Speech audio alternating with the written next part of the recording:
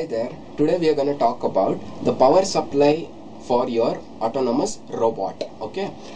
So if you have been to any competitions, you will be knowing that there are two kinds of power supply allowed for an autonomous robot. Okay. One is off-board power supply. That is, you can have your power supply is coming from any plug point to your robot, or another is on-board power supply. So we will be talking about off-board power supply and on-board power supplies. For off-board power supply, you can take the help of AC power supply. Okay, it is an AC power supply. You just get let's say you have your robot here and you have AC plug port here. You just plug it to a rectifier. This is a standard rectifier which you will get in any electronic shop, and this will 20 volt AC or 150 volt AC to around 12 volt of DC. Okay, it will give you 12 volt output of DC, which you can use for your robots, motors, etc.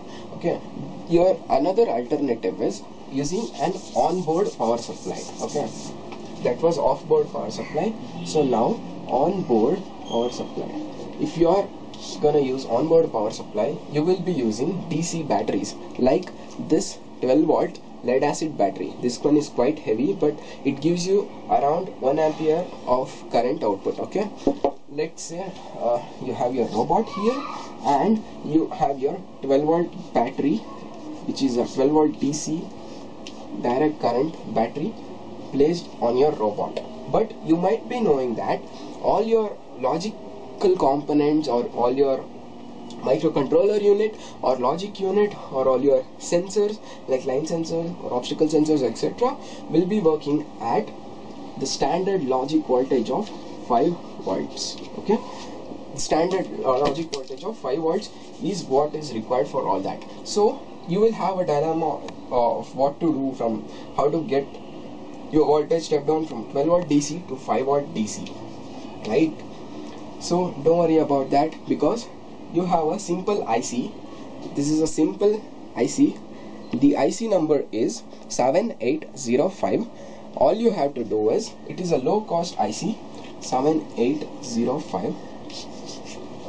I will write the IC diagram here. All you have to do is give a 12 volt DC plus and minus to the IC. This is the IC. You have 3 pins for the IC, and just give 12 plus 12 volts here, and this is the ground point, and the IC will give you plus 5 volts. So wasn't that so easy? Just put a low cost and a very reliable 7805 IC to get a reliable DC power supply for your robot. You can additionally use capacitors here, just to just short the capacitor leads to this output and this one, to give you a noiseless DC output for very low cost and a very reliable one.